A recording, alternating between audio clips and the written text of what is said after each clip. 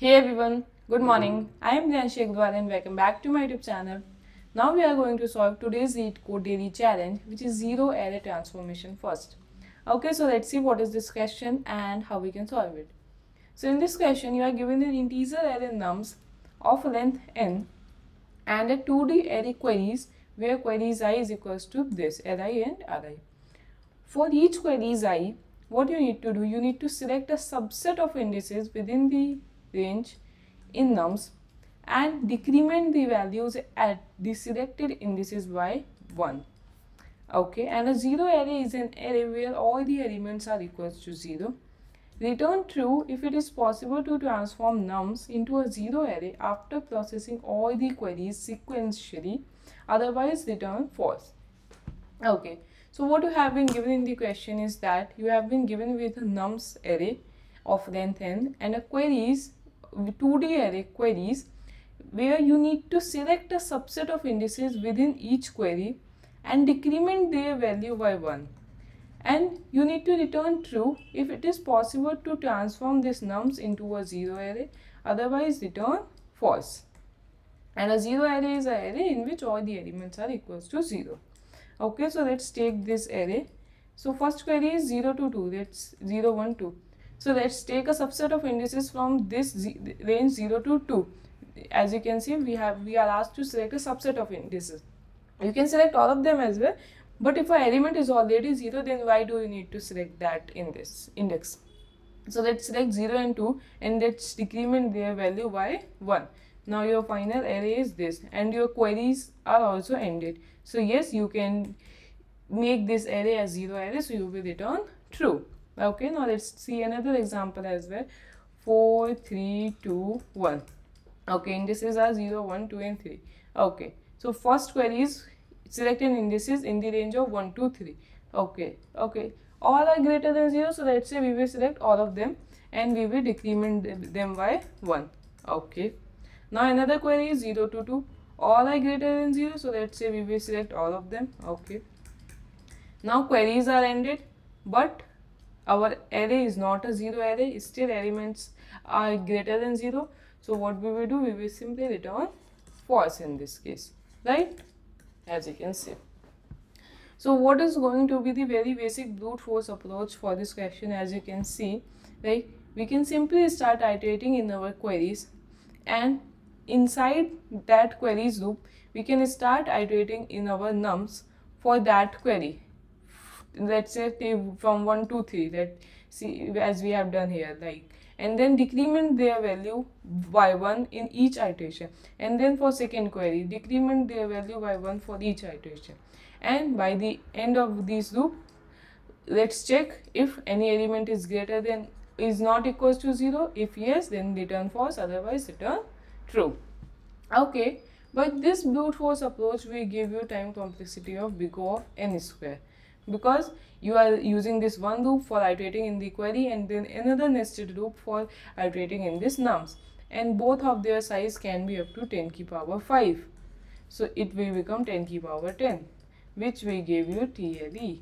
So this brute force approach is not going to work. Okay, so let's see what we can do to solve this question.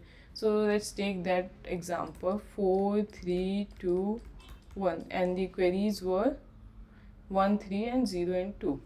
Okay, queries are 1, 3, 0 and 2. Cool. Okay, now what we were doing in the brute force approach is that we are iterating on these nums again and again for different queries.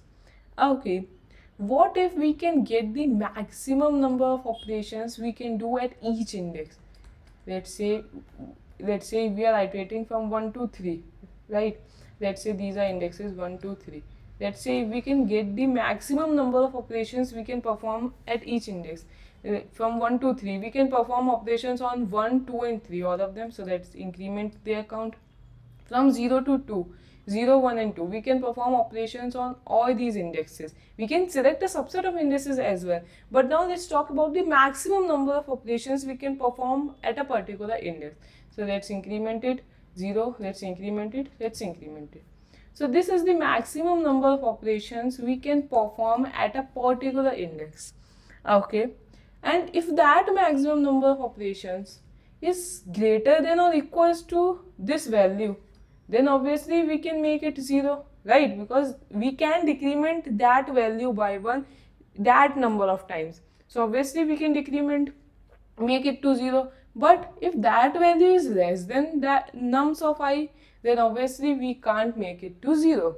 Okay, so you can see we can perform only at max one operation on the 0th index. So at max we can decrement it to 3, and as you can see here also, at max we was able to decrement it to 3 only. So it means it is not possible to make it a 0 array. So what we have derived from here is that if it is possible to count the maximum number of operations at each index, then we can simply get whether it is possible to make it a 0 array or not. Because if maximum number of operations is less than the value at that index, then obviously we cannot make that array a 0 array. Okay, so let's see how we can get this array of maximum number of operations. Okay, so first, can we create some diff array, let's say, okay, with 4 size.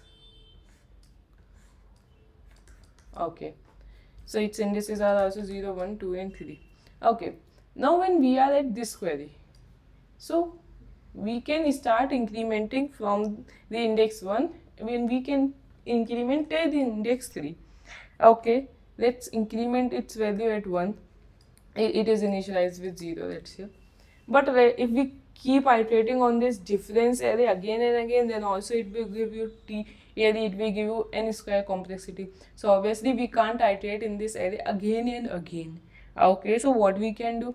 Okay, so let's just update the value for the left one with +1, and let's update the value with -1 for this n plus 1. Let's say we will create this diff array of size n plus 1, where n is the size of this nums, and we will decrement it by 1.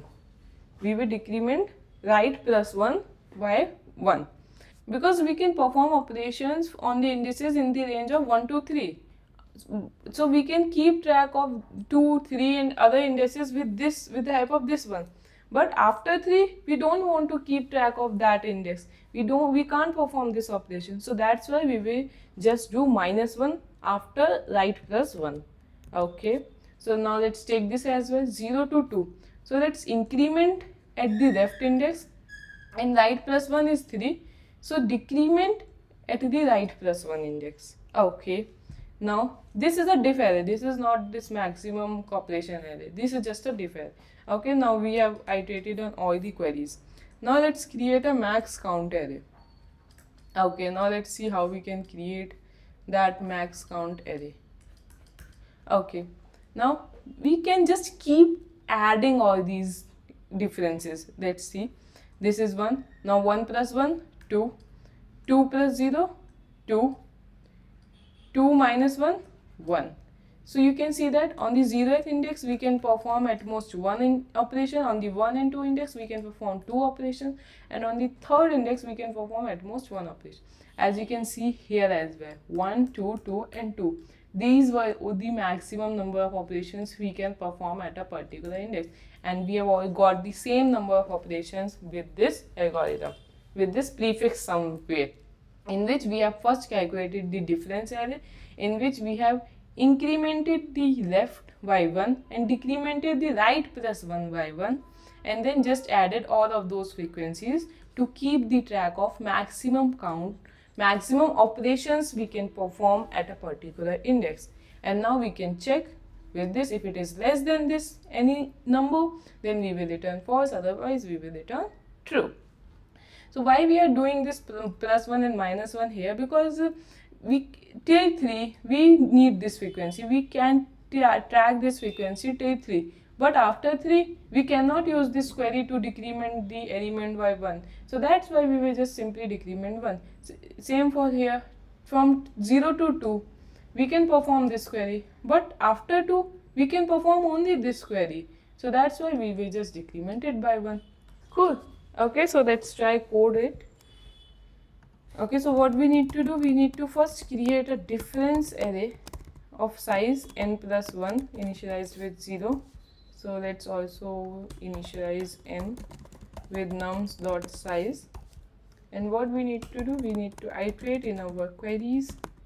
I is less than queries dot size I plus plus, int left is equals to queries of I0, right is equals to queries of I1, and diff array of left plus plus and difference array of right plus 1 minus minus, right? And then what we will do, we will create a max operation array, let's say, and we will start iterating in our I is less than n in our difference array to calculate it. So let's also current operations, let's say, is equals to 0, and we will keep up adding it in it. A current operation plus is equals to diff array of I, and we will simply push that operations in our max operations, push back current operation. Cool. And then we will iterate in our nums to check whether current operations are less than, greater than, or equals to I is less than n, I plus plus. If max operations of I is less than nums of I, then we can't make it a 0 array, so we will return false. Otherwise we will return true. Okay, let's try run this. It's working fine. Let's try submitting it. Yeah, it's working fine. So now let's talk about its time and space complexity as well. So as you can see in this algorithm, we are iterating using this one loop, this another loop, and this another loop. But these are all are separate loops, so its complexity will be big O of 3n, or you can say that big O of n. And its space complexity will also be this n for difference array and this n for maximum operation, so it will be 2n, or you can say big O of n. So yeah, that's it for this question. I hope you get it, but if you still have any doubts, then you can post in the comment section. I will surely try to answer them. Till then, bye guys, see you in the next video.